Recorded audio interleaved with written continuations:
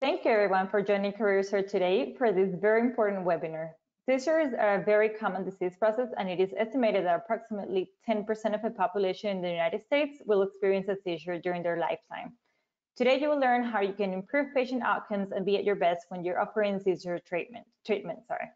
I am your host for the webinar, Paula, and it is my pleasure to introduce you to our presenters for this webinar, Dr. Gil Salazar, Virginia Smith, and Dr. Sarah Shaper. Dr. Salazar is an associate professor of emergency medicine at UT Southwestern. He serves as the medical director of EMS education and oversees both initial and continuing education of area EMS professionals. He practices clinically at Parkland Hospital Emergency Department. He is dually board certified in emergency medicine and EMS and serves as core faculty for the emergency medicine residency at the EMS fellowship programs of UT Southwestern Medical Center. He is the creator of Campus Emergency Preparedness and Survival Training, and his main goal is to improve the quality of education in the management of natural and human-made disasters.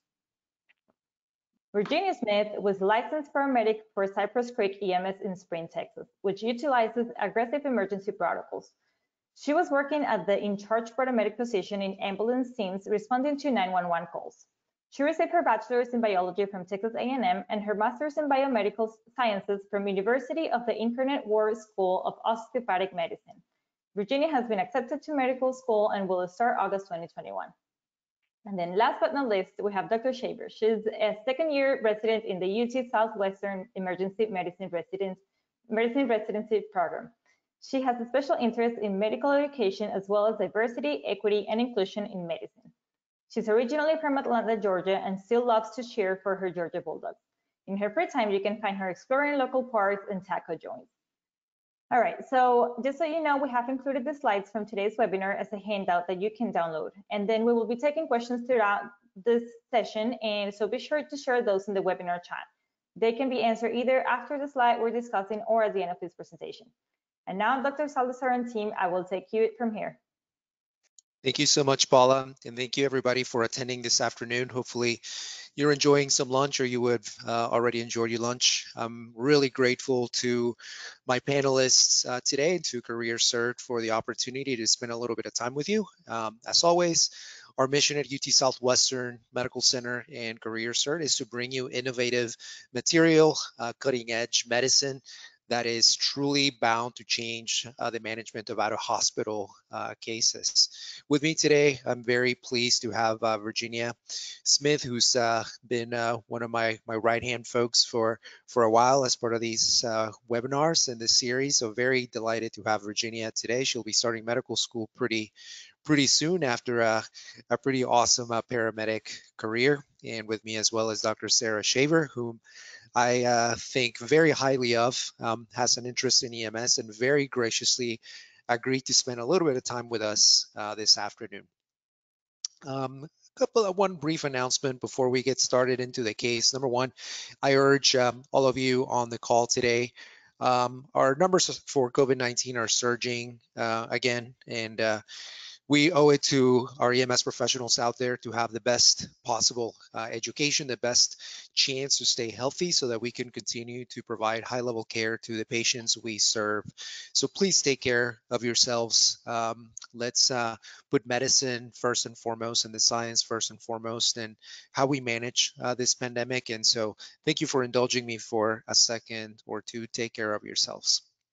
The case today, ladies and gentlemen, is kind of beyond seizure, although the description has it kind of very seizure oriented. If you've spent some time with us before, you know that the cases we bring you are not always very clear cut.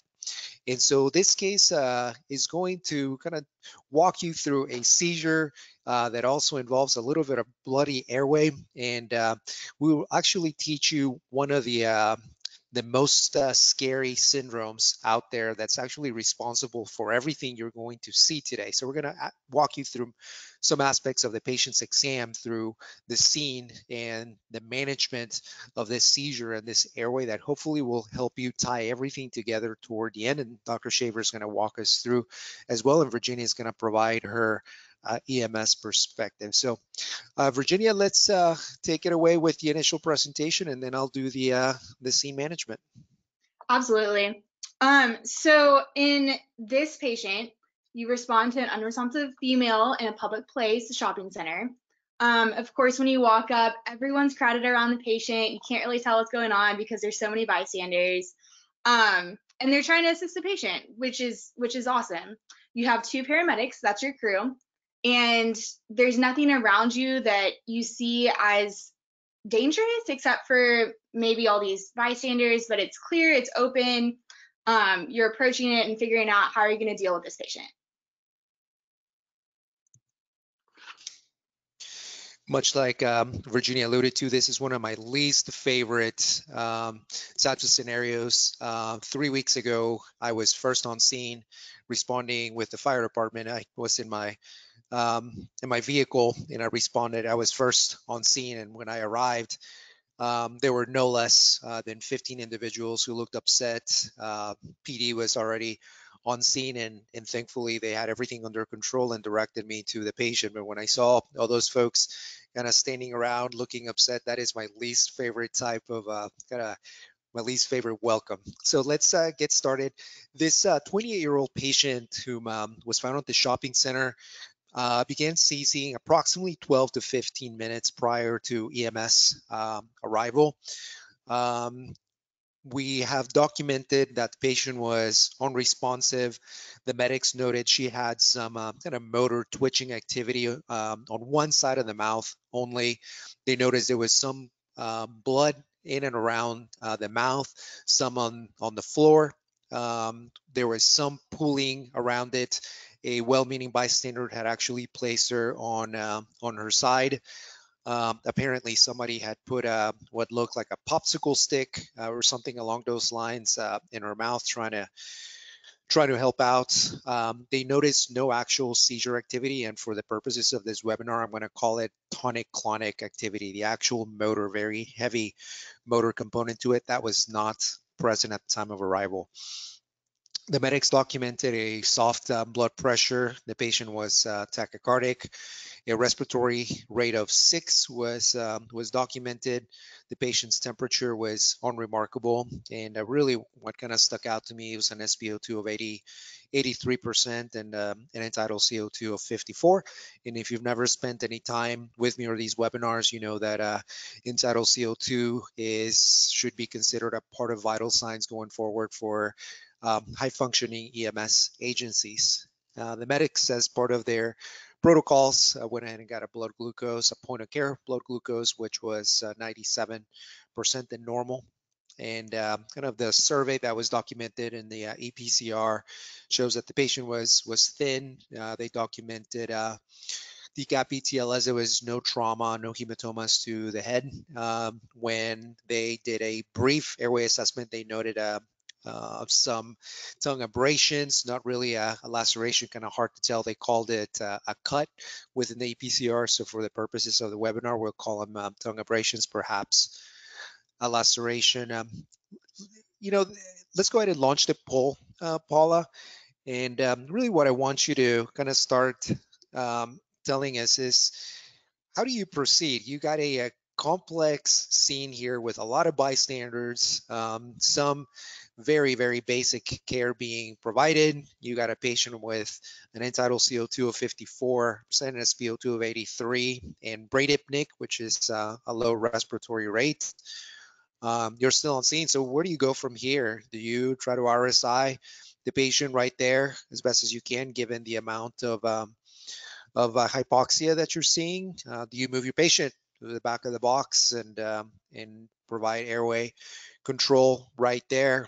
Does your protocol have you insert a king or any other extraglottic, supraglottic airway right off the bat? Do you start with some benzos or even redose it after starting an IV or intranasal? Tell me kind of briefly where you want to go and start letting us know what you think. Part of scene management and scene safety for me we're going to be discussing it with Virginia. So let's see what our attendees today are saying, Paula.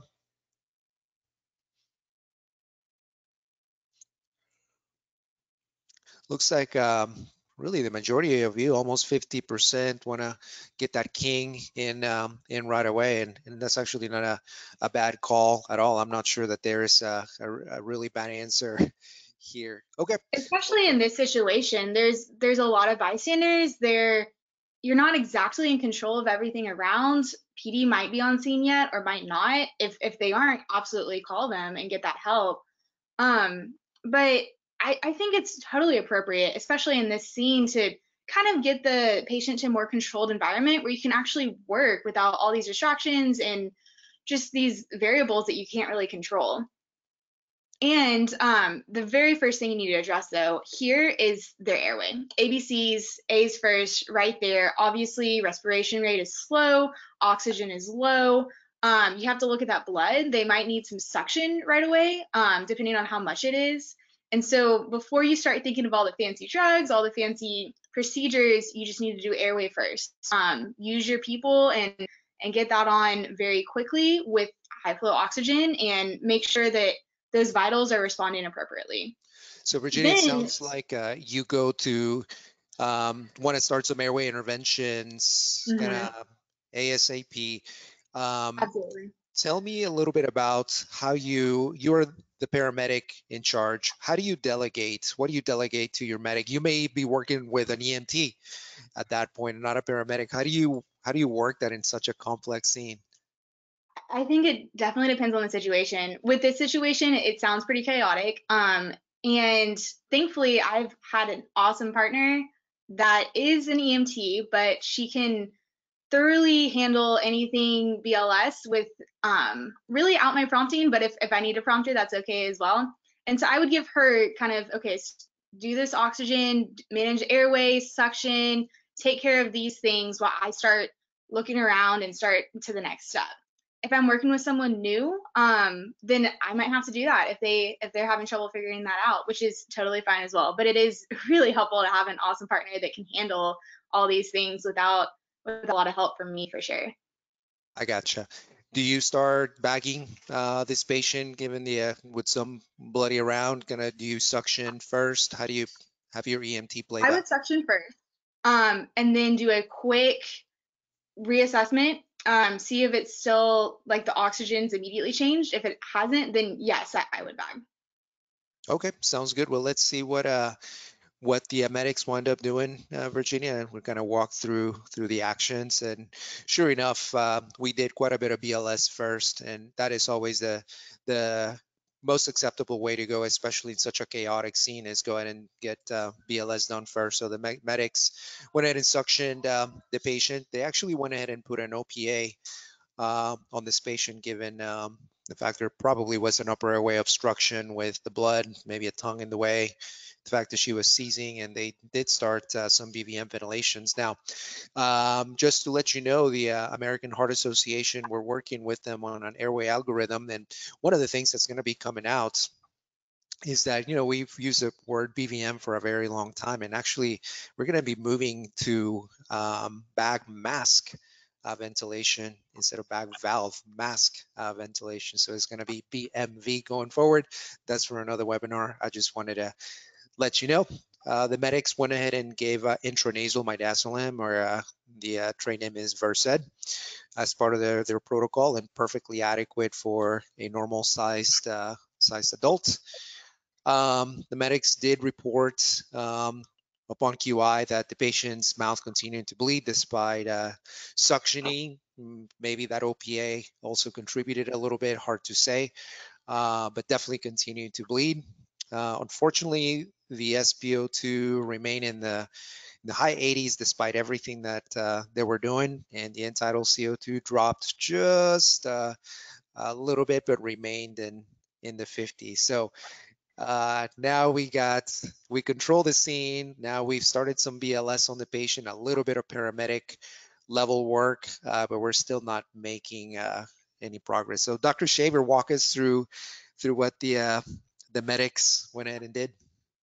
Yeah, so thanks, Dr. Salazar. So the medics, they got the patient into the ambulance, get into a little bit more controlled situation, able to take a second to say, reassess the situation. So it's a for the most part, unresponsive woman. There's concern for continued ongoing seizure. There's blood in the airway, a persistent hypoxia. We're going to have to intubate this patient or get some kind of secure airway for her. So when you're kind of looking and assessing at what the intubation was going to be like, the blood in the airway makes you start to think maybe this could be a difficult airway. So the team kind of took their difficult airway algorithm. They attempted video laryngoscopy twice without being able to successfully intubate because of that blood in the airway. They attempted a direct laryngoscopy as well, still unable to get that airway. So the team opted to put in an extraglottic airway. And so, Virginia, I was wondering if you could tell us a little bit about the difficult airway algorithm y'all use. Absolutely. Well, with any intubation, there's people want the most experienced provider to do the intubation, but of course, if no one else learns. And so, what I've seen most common, if someone is learning, but they're very capable, they'll try first with a supervisor who has done lots of these difficult airways. It can always take over right there helping them. Usually the first provider tries twice, the first attempt, and then they come up with, okay, what went wrong, and then they go the second attempt, of course, with BVM in between. And then if they fail the second attempt, the supervisor takes over. I've never seen the supervisor take over and miss. It's always been 3 intubation on the 3rd intubation attempts. We've always made it. However, according to our protocols, if we miss that 3rd, we would go to a supraglottic airway, which is a King or an iGel. And if that, according to our protocols, fails, then we would go to a BVM with adjuncts. And if that fails, which again I've never seen, that would be an immediate Grike. And so yes, I think it's good that it's very laid out. Okay, so we're not trying something that's obviously not working and getting tunnel vision. But those are our protocols. Excellent.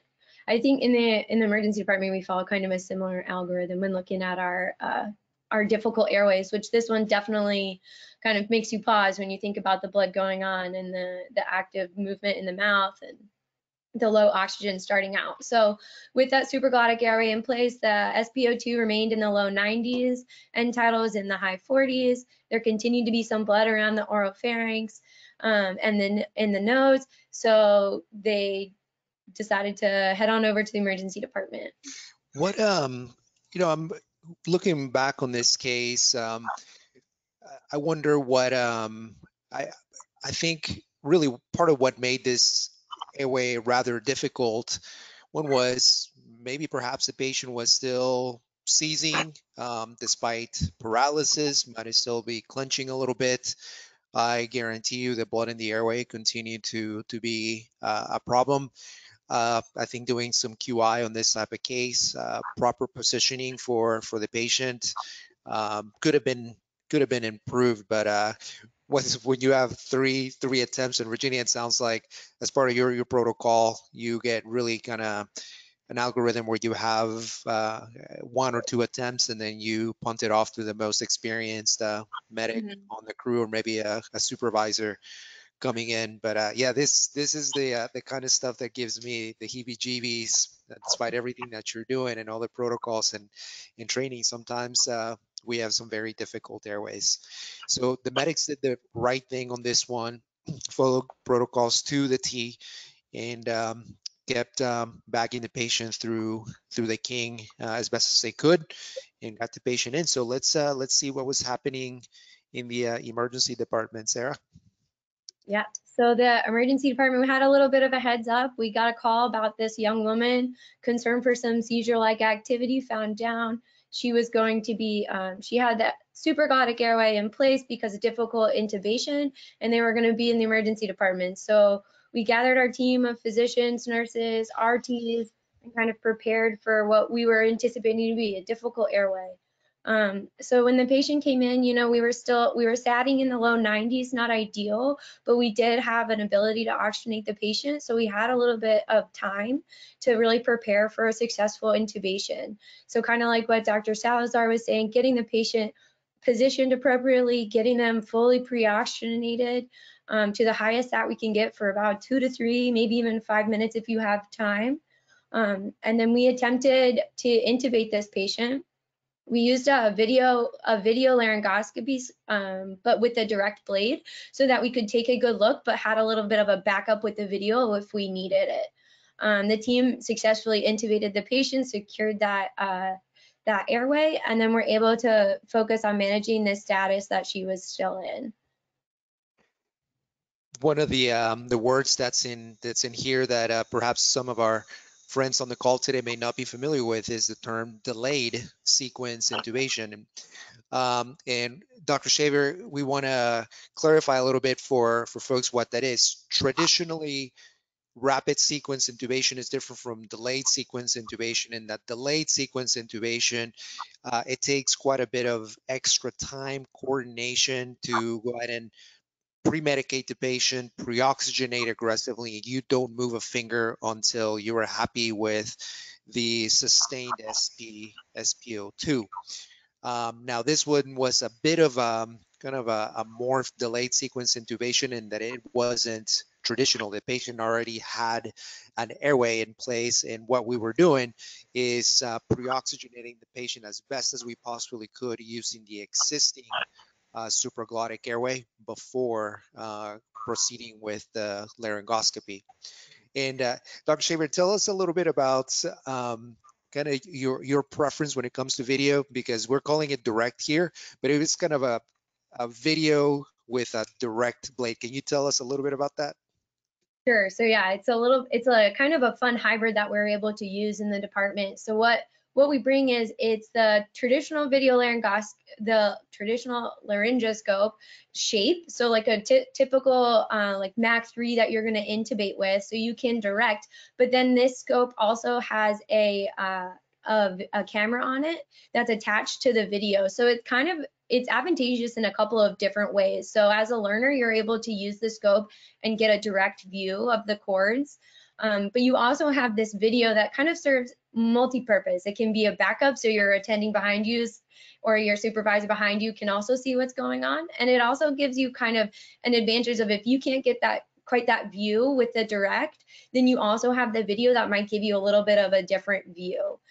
So a lot of times we'll go for that, where we can still practice that direct laryngoscopy skill, but also have the video backup if it turns out to be a difficult airway. And kind of, it allows you to also be able to troubleshoot with those that are in the room. So it's a pretty cool resource that we're able to use. Yeah, that's outstanding that the blade behaves like a normal old school laryngoscope, but then you have the video aspect to it. It's outstanding. Sarah, tell us a little bit about your the strategy for this patient. Looks like we went with pretty heavy benzos at first. Was that dosed kind of in boluses or an infusion later, or how did you play it? And then we did a little bit of propofol as well. Sure. So go-to for the benzos, we'll go ahead and hit them with 4 of Ativan, and then we'll even redose it, especially for this patient that already got 5 of midazolam in the field. We'll give them another dose, another chance of benzos, and then if they continue to fail, we'll go ahead and put them on propofol, which we know is an anti-epileptic as well. So that's usually the progression that we'll see. We'll also load them with an anti-epileptic if they're in the emergency department and their seizures not breaking with the benzodiazepine. So something like Keppra or levetiracetam is something we'll also reach for while we're trying to break this patient's status epilepticus. Thank you so much. And Ativan is lorazepam. Probably would have been okay to also use midazolam. Would have been good as well. Probably would have put the patient on an infusion. And for some of you who work on flight services and kind of long transport, and infusions with benzos is a good way to go. So now we have this patient whose airway is under control. Our seizure is kind of being managed as aggressively as we possibly can. And let's go back to the last one there. Let's talk a little bit about the differential diagnosis for this patient. So for seizures, for altered mental status like this, we're going to consider like the big categories. For example, endocrine. In endocrine, we have diabetic emergencies like DKA. You can also consider thyroid disorders in the differential. You have trauma, which includes intracranial hemorrhage, or head bleeds. This could be hemorrhagic shock, for example.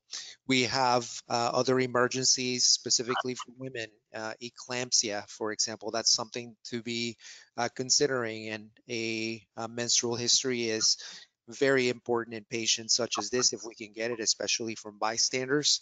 We also got to consider neurological emergencies such as stroke. Along the same lines, an infectious neurological emergency such as meningitis is something that can pop up.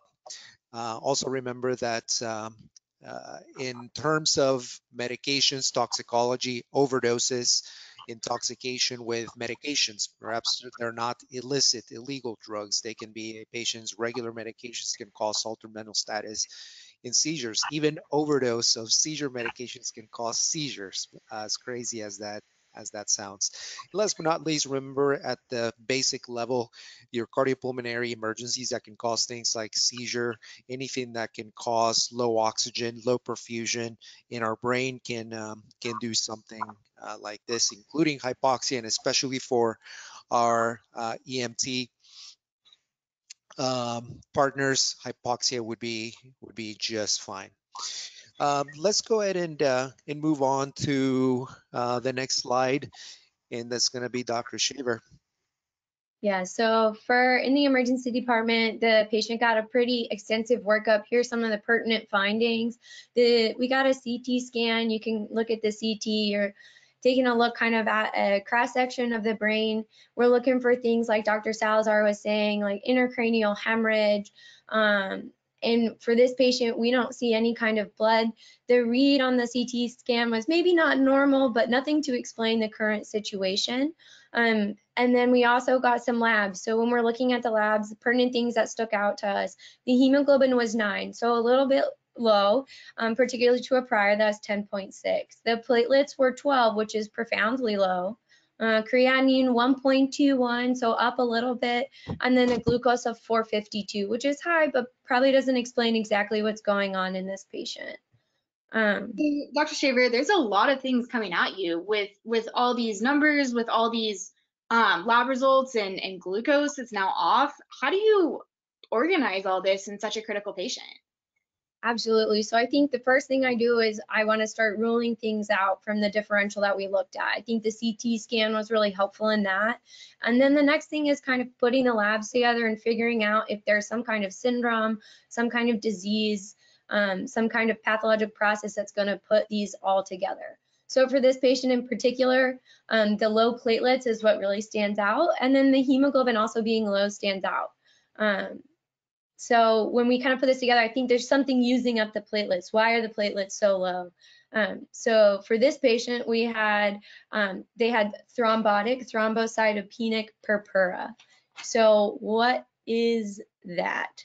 So we can skip to, yeah, they're perfect. So this is a disease most commonly acquired, sometimes inherited, although that's rare, and it's a deficiency in an enzyme called Adams TS13. And so really that enzyme kind of lives in our coagulation pathway. And what it does is it chops up one of our other factors called von Willebrand factor. This factor, its job is to help the platelets clump. So when we're leaving it instead of its small clumps that the platelets will usually form, when the Adams TS13 doesn't work, it causes large von Willebrand factor to still exist, and large abnormal platelet clumps can happen in the blood vessels. So this disease kind of sits in a larger category of microangiopathic hemolytic anemia, which when you break it down, it basically means that something in the vessels is causing the red blood cells to break apart or hemolyze. So this, if you kind of put it together in your brain, the abnormal clots within the blood vessels are kind of live in the blood vessels and cause shearing of the red blood cells when they pass through the clots. So when you start to think about the presentation of this disease, it's pretty vague. Like it's got some fatigue, maybe some bruising, and then you can get some headaches, confusion, and then to more severe situations like seizures, stroke, coma can all occur with this disease. And so there's a lot of different pieces, but if you can remember the pentad or the 5 things that we commonly see in this disease, it kind of helps put it together in your brain of what we're seeing and why we're seeing it. So number one, the platelets are low. Our patient's platelets were 12, which means they're getting used up somewhere. They're being used up in these abnormal clots in the blood vessels. Number two, there's anemia. So with these clots in the blood vessels, the red blood cells are being sheared, destroyed, and they can no longer carry blood or carry the oxygen to our tissues. Number three, we get neurologic changes. So this is because of the small clots that can happen in the microvasculature of our brain. So you can start to see things like seizure and stroke because the blood's not being able to get to where it needs to go. We can see increased temperatures because this is an autoimmune disease. Our body is fighting against itself, particularly the ADAMS TS13 enzyme. And then we also see kidney failure because remember our kidneys have the similar microvasculature that's really susceptible and needs a lot of oxygen. So there can be small clots that happen in our kidneys, and they also are having to deal with the breakdown of the hemoglobin when they're being sheared. So when you put it together, it's basically blood clots because the platelets are being used in a weird way and then altering the way we're able to get blood to the rest of the body. So that's kind of how I break down this disease in my head. And So what is happening? excuse me 1 second, Virginia, I apologize. When I explain this concept to early level learners in EMT and paramedic school, mostly at paramedic school, one of the best ways I can really put it is as a result of this abnormal clumping due to the lack of this ADAMS 13, you have less circulating amounts of platelets floating around in your blood vessels, leading to an inability to clot correctly. And this is also an immunologic process that also leads to kind of those red blood cells breaking down.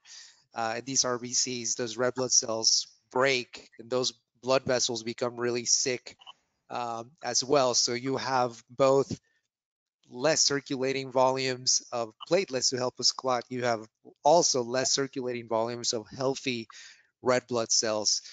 And so when I try to think about really what these things are causing, it makes a lot of sense. Yeah, platelets are low for sure. The patient is going to be anemic with low red blood cell counts. This can also, one of the hallmarks is going to be this neurological deficit, and that neurological deficit can be anything like seizure, stroke-like symptoms, confusion, altered mental status, obtundation, unresponsiveness, etc., fever, and then last but not least, kidney failure. So yes, some of these are very difficult to assess by a medic in the field, but you can definitely see signs of low platelets in patients, like easy bruising. You can definitely see signs of anemia in patients with the skin pallor, for example. Neurological, this is exactly the same deal. Here, the patient may have been febrile at the time they got to the hospital, and they were bleeding. So yeah, she's checking a couple of marks. Go ahead, Virginia, I'm sorry. Oh, I was just wondering what was happening with the glucose. It's now 452, which is really high. It wasn't that before. So that's a great question. And I think the answer to that probably is the body is under a lot of stress. And so releasing glucose to try and keep up with everything that's going on, especially with the seizure she's having as well. So that's how that one kind of fit in my mind with the picture of what's happening. Let's take a question right here.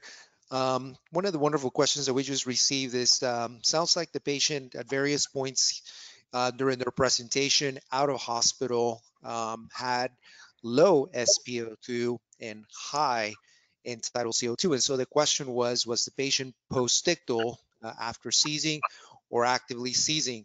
And so it appears to me that the patient was hypoventilating and hypoxic as a result of more than likely an upper airway obstruction. So they are dropping their SpO2 and they're also hypoventilating, and those end-tidal CO2 levels are going up. One of the things that we also see in patients who are seizing, their lactate levels can also go up. They can become acidotic in helping explain a lot of the end-tidal CO2 findings that you have. So that's a really wonderful question. If you really want to make it basic for yourself in a patient who is breathing poorly, ventilating poorly, low SpO2 and high end-tidal CO2, they're hypoventilating until proven otherwise. And another question that just came in, we're actually going to address it here shortly. It talks about alternative medications by EMS for seizures. So great question. We're going to get to it. Next slide, please. Okay, so now that we kind of have an idea of this TTP and what it is, the next kind of course of treatment, particularly in the emergency department, is what are we going to do? How are we going to fix it? How are we going to stop it? So like we talked about, the disease is autoimmune, which means there's an antibody, the body is producing these antibodies that are attacking itself, so autoimmune. So what do we do for that is we do what's called a plasma exchange. So what we do is we hook the patient up to a machine that will take some venous blood and separate it into some components. So it separates the plasma from the rest of the blood. And within the plasma, they're the antibodies against that ADAMS TS13 enzyme that's causing all the problems. So we take away the plasma and the antibody, we give the person back the rest of their blood, and also oftentimes donor plasma, which then is replacing the plasma back in the blood with good plasma without the antibody within it. So we're kind of trying to fix the problem, take away that offending agent that's causing the ADAMS TS13 enzyme not to work. If we don't have access to plasma exchange immediately, there are some temporizing things we can do. We oftentimes will start the patient on immunosuppressants like steroids, and then also there can be a role for plasma transfusion. So to kind of temporize a patient, we'll give them plasma that has a functioning enzyme. But this, like we're talking about, we still have that antibody there, so it's still causing a problem. So we'll only temporize the situation if we give plasma back. So really the treatment for these patients is going to get plasma exchange and kind of turn down the production of that antibody. And then Virginia, I guess kind of when you're thinking about this case, what are some of the considerations for y'all in the EMS setting? Absolutely. Well, especially with this patient, their hemorrhage in the mouth proved to be very difficult in maintaining the airway and causing obstruction and dropping that SpO2, raising that CO2. So we absolutely have to watch that frequent suction, and this made the intubation really difficult. And so intubation strategies for a difficult airway, and it obviously, like, they had a hard time with this, and it sounds like they went through the right protocol for that difficult intubation strategy. But and then we also have to watch the altered mental status. We consider other causes for this altered mental status. We consider actions that we can't predict or control with this patient with altered mental status. We see that a lot with postictal patients. And so we're watching all these things that might possibly happen and kind of prepare for them in case they do happen. You know, one of the questions that I get when I'm presenting this condition, this syndrome, this very scary syndrome to my EMS colleagues is, you know, doc, can we really, how can we make this diagnosis? Is there anything we can do to kind of push the boundaries of the diagnosis? And really the reality, what I want you to remember is that in EMS, in medicine overall, you're going to have kind of bits and pieces of information, and sometimes it's really, really hard to put them all together. So you're going to have a patient who's seizing, a patient who is bleeding, a patient who's febrile with a fever, a patient who may have bruising somewhere. And it's really hard even for the most experienced of medics to put things together. So what I want you to do when you're thinking about EMS considerations is that it's perfectly okay to handle each problem at a time. I would just urge you to always keep pushing the boundaries of your own education, and think to yourself one day, if you see something like this, it's like, wow, I learned a while back this patient has a neurological symptom right here. The patient has some really abnormal bleeding, and I want you to consider these scary syndromes in your differential. And why? Because not every facility has the capability to do plasma exchange. This needs to be carefully coordinated with specialists of the blood, with hematologists, and the equipment to do this type of, we'll call it, for kind of simplistic purposes, we'll call it kind of dialysis a little bit. The second thing to remember when it comes to EMS, remember that this patient's mouth was bleeding quite a bit, probably because she had low platelets.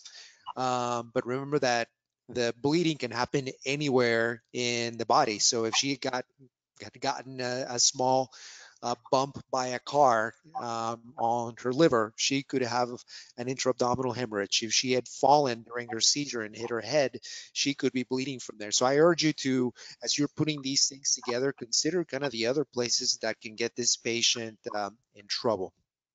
So let's discuss kind of how to manage seizures, especially when you're having trouble with them. Go ahead and take it away, Virginia. So this patient was having a thing called status epilepticus, or status ep, which is continuous seizures for over 5 minutes, or 2 or more discrete seizures within a 5-minute period where they're not coming back to their cognitive baseline. And so we have to manage this. Sometimes when there's a seizure and it's just a very short seizure and they come out of it on their own, you don't have to give them this medication, but this patient had this status up, and so you do have to manage it with medication. In the ER, the first line would be benzos, which is the same in EMS, midazolam, diazepam.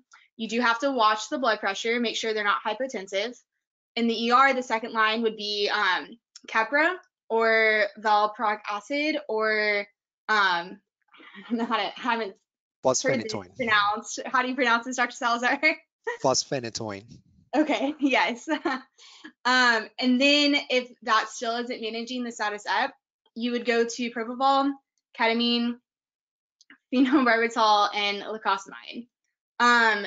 For EMS, obviously we don't have all these medications in our toolbox. We do a lot of times have ketamine, and we tend to go for that for an RSI for these types of patients. And then, as always, ABCs, airway protection, make sure that blood is not obstructing the airway, make sure there's not vomit, make sure that you're suctioning and continuing to manage that.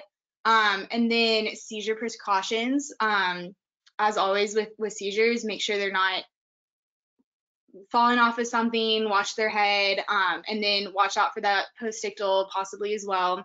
And then EEG monitoring in the ER. I think this is where we could talk about the different options for EMS for medications. Is that right, Dr. Salazar? Yeah, this is as we prepare to, I want to have a little frank discussion about ketamine and benzos for status epilepticus. While we're getting ready for this, we've been taking some live questions toward the end of the presentation. So if you want to ask a question live, go ahead and put it in the chat. Let Paula know that you want to ask a question live, and toward the end, if we pick your question, we can unmute you and we can have a little conversation live. So please do take advantage of that. We want to engage you a little bit more. So the number one thing that I want to make sure our audience, our medics and instructors, educators out there take a look at is that status epilepticus can go under-recognized, because sometimes we think that seizures are strictly, we associate them with this tonic-clonic, very heavily motor oriented type of a seizure, but this patient had all she had was some mouth twitching, was unresponsive. That's a seizure until proven otherwise. And sometimes we also don't remember that, these prolonged seizures lasting greater than 5 minutes, or the patient may actually have a window in which they're not seizing, but they kind of go back to it.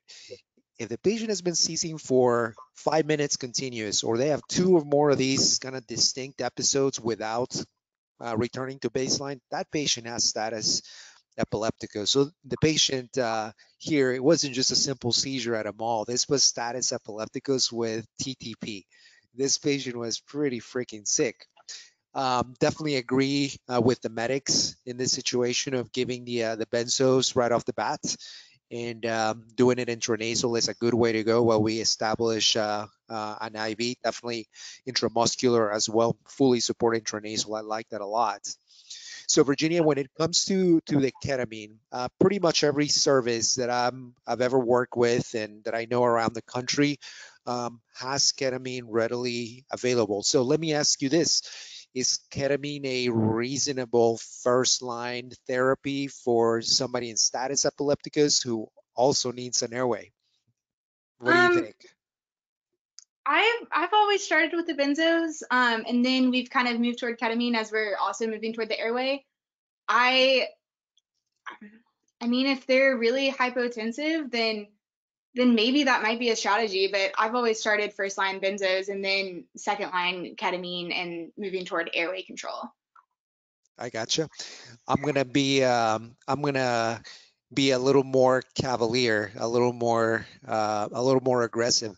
I'm gonna kind of put it out there for you. If you're very comfortable with ketamine, you have a patient in clear status epilepticus, especially if you've given one dose of benzo. You say your protocol has you, the standards generally 5, max 10. Let's say you've given 5, the patient is still in status epilepticus, you know you're gonna need an airway. I would actually push that ketamine and start getting the patient ready for an airway and start pre-oxygenation. So I just think that ketamine is so versatile, so easy to dose, and so incredibly dynamic in its effects, rapid onsets, that I think it would be a very reasonable, instead of having to move to the second 5 milligrams of the midazolam of the Versed, I might actually go for the ketamine. So I'm not telling you to not do what your medical director asks you to do. I just urge you to kind of think of different ways of managing these very, very sick airways, especially in a patient who is hypoxic with an end-tidal CO2.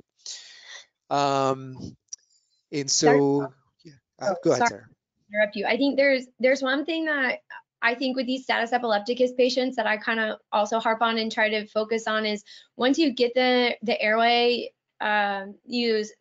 I'm thinking of the word. Once you get an airway and you've intubated the patient, you've pushed a paralytic, you want to make sure that they might still be seizing. So go ahead and getting a medication on board afterwards, because especially with these status patients, if it's hard to see, like you're talking about these non-convulsive status patients, or if it's a convulsive status patient, you've paralyzed them, you're not going to see that they're seizing anymore. So making sure that you have your medication available. If you're going to use ketamine, if you're going to put them on a benzo drip, if you're going to start propofol, having your post-sedation medicine available for these patients in particular, that's going to be an anti-epileptic medication, is super important and critical that we make sure we remember too.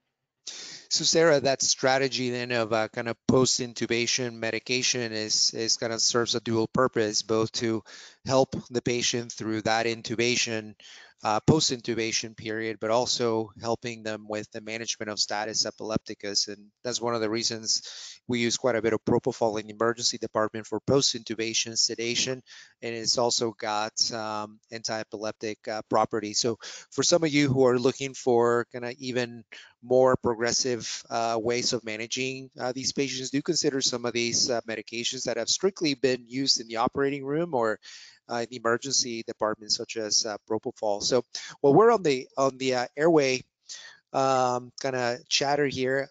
There's a question here that says that, considering that intubation did not solve the oxygenation problem, and undoubtedly time was taken for 3 attempts while on scene, should a less aggressive airway with suctioning and positioning with a more rapid transport to the ED actually been a better course of action for this patient? Phenomenal point of discussion. When you QI calls like this, you wonder kind of what was happening and what the medics were going, and kind of what it came down to was the medics concerned that the ongoing low SpO2, high end tidal, and ongoing bleeding was going to cause a problem en route, and that's the reason why they did it. So let's discuss airway strategies, especially in these patients. So Virginia, next slide, and Dr. Shaver is going to handle this one. Okay, so for endotracheal intubation, having a strategy that you can use every time and rely on every time is super important. A lot of people use like a checklist or some kind of methodical way that they make sure that they're prepared for an intubation so that then they can have a more successful intubation. So the first kind of thing we want to talk about is this idea that Dr. Salazar talked about earlier, like a delayed sequence intubation. So kind of moving away from the idea that every intubation needs to be a crash airway, we need to do it right now, really fast, go, go, go.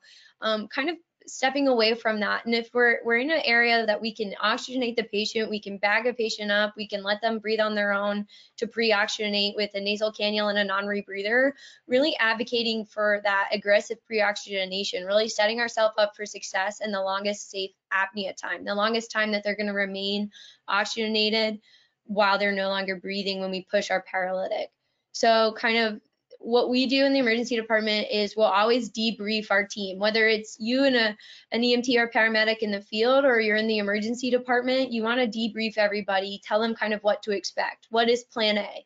When plan A doesn't work, what's plan B and C and D and E? Like what is the algorithm we're going to use, so that it's not a surprise when you have to go to plan B or C.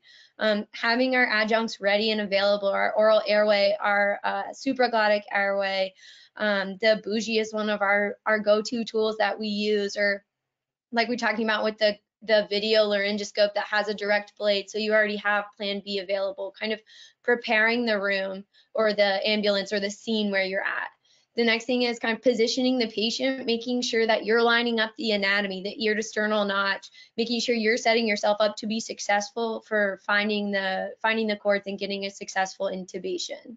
And with the pre-oxygenation, like we're talking about, it's not only oxygenating the patient, the SpO2 is going to go up, which you want to see and have that high SpO2, but we're also denitrogenating the lungs and really setting the patient up to be able to have the longest safe apnea period that we can. Using the tools that you have available. If you have video laryngoscope available, we know this has been a game changer for first pass intubation. So using that, but also maybe if you guys have the opportunity to use a direct, to make sure you maintain that skill with the blade.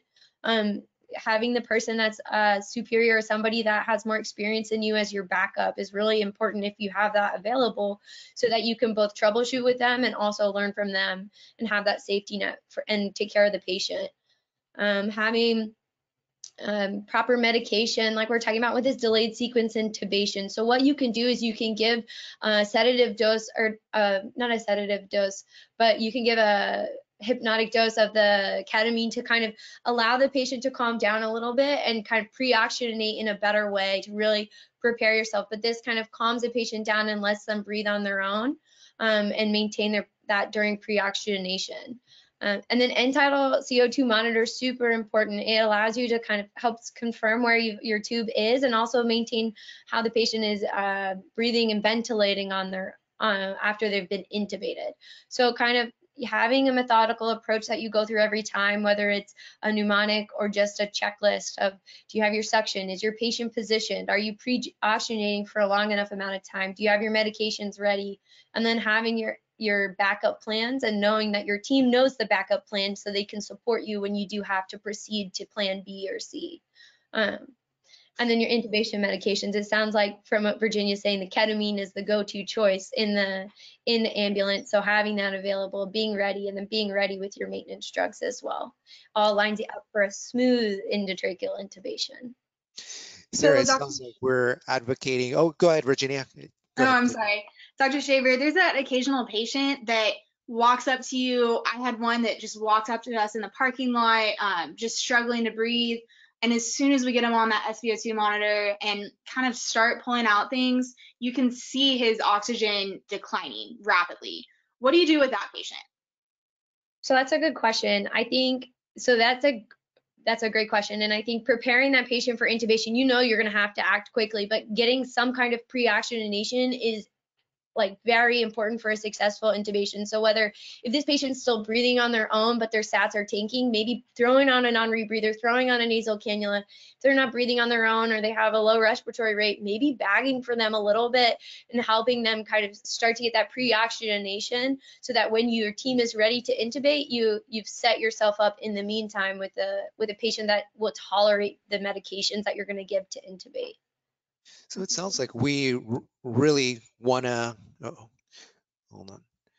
Sorry about that, guys. You just got a warning or something. It sounds like we are really doing away with the concept of crash airways. Somebody who is deteriorating fairly rapidly with SpO2, we're moving away with the concept of screw this, let's just go ahead and get the airway in. That's really our only choice. And I think that should be of last desperate end of the world kind of kind of resort, because these patients who are not properly pre-oxygenated, they're already hypoxic.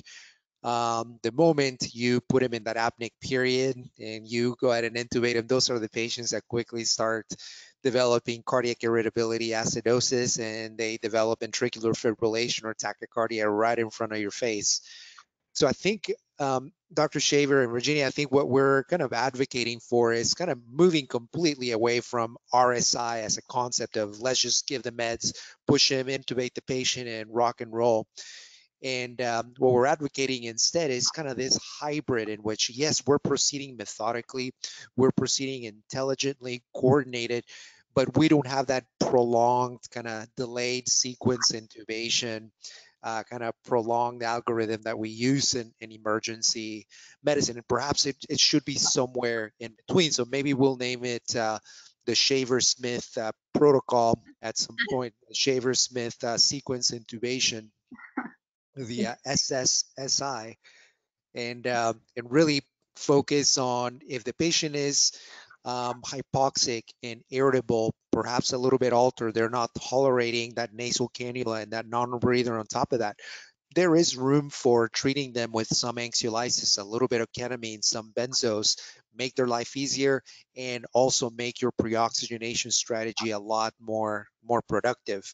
And then moving on to, once you're pre-oxygenated, making sure that you're not happy with the SpO2, the number itself, you're more happy with the sustainability of that SpO2 before you move on to the intubation, making sure that their positioning is more than optimal.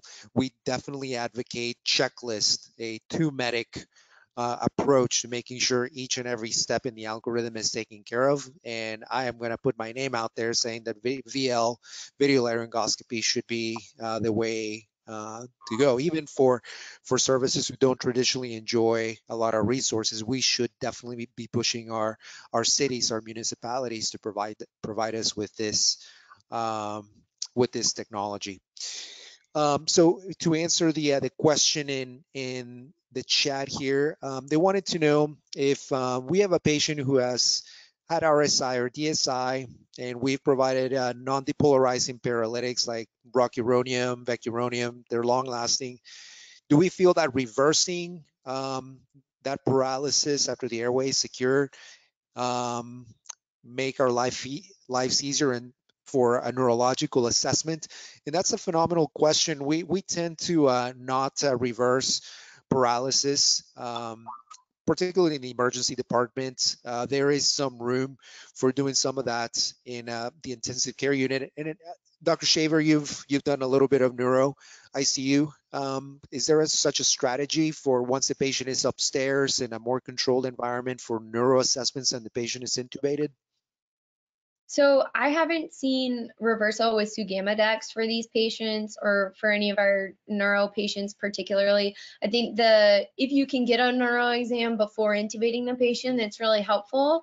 But otherwise, we will typically wait for the paralytic to wear off. I mean, by the time they get up to the neuro ICU or neurologist is at bedside, oftentimes it's almost around the same time that the rocuronium's wearing off. So we don't often reverse them with Sugamadex for that neuro exam. We used to get yelled at both in EMS and in the emergency department for paralyzing people. Say, wow, you ruined my neurological exam. How am I supposed to examine this patient now? We've changed the ball game a little bit, and our colleagues in other specialties understand that the patient was paralyzed for a reason, and if that neurological assessment needs to take place at some point, let's let the paralytic kind of wear off and do it slowly and methodically. Paula, do we have any live questions so far? We don't have any live questions. We No answered all problem the at all. questions that we had in the chat. So we just want to thank you everyone for joining. Sorry again that I couldn't launch the second poll. My internet connection was lost right before it was time to launch it. But you can still earn your free CAPC accredited CE hours for attending this webinar. So please complete the assessment. We will distribute to you, which will be sent to you your email in about 48 hours. Once you complete the assessment, you will automatically report, we will report it in your CE hours to CAPCI, so you should be good to go. And thank you again, Dr. Salazar, Virginia, Dr. Shaver. Thank you everyone who joined us, and just make sure you visit us at careersur.com for more webinars and free resources to help prepare you improve patient outcomes. I'd love to thank Dr. Shaver. Sarah, you did phenomenal. Virginia, thank you as always. You're amazing. Paula, thank you so much. We hope that this talk changes your practice in some way. If you have any questions, concerns on the back end, please feel free to contact us. Again, thank you so much for joining us today, and we'll be seeing you next month for another offering. Thanks so much. Thank you.